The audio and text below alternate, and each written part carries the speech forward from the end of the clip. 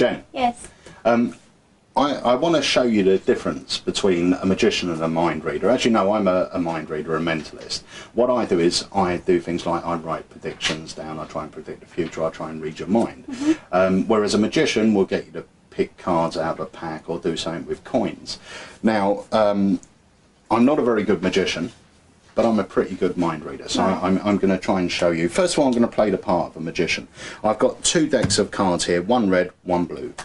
Just name one. Blue. Blue. Okay, perfect. Inside this this pack, obviously there are 52 cards, which are just randomly mixed. Yeah. Right. What I'm going to ask you to do is just take hold of the cards and just cut them and complete the cut. Okay. Actually, let's go one step further. Just think of any card. Don't tell me it. Just think of it. Okay. Have you got one in your mind? What I'm going to ask you to do is look through the pack till you find your card. When you find it, let's say it was the 3 of clubs. Was that the card? No. Okay. If it's 3 of clubs, you're actually going to cut it to the face. Okay. Yeah? Okay. So you do that. I'll turn my head and tell me when you've done that.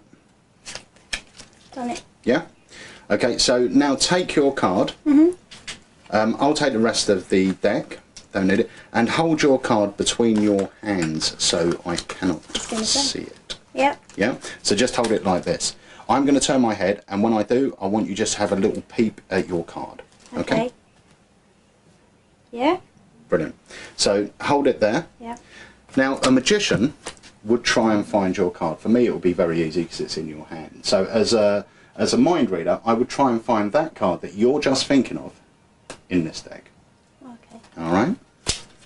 So don't give me any clues. So as a magician, what I'll do is I'll run through the cards and I'd think to myself, it's a red card you're thinking of. Don't give me any clues. I would say...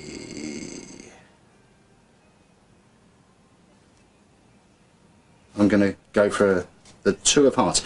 So as a magician, I would say the card you selected is the 2 of hearts.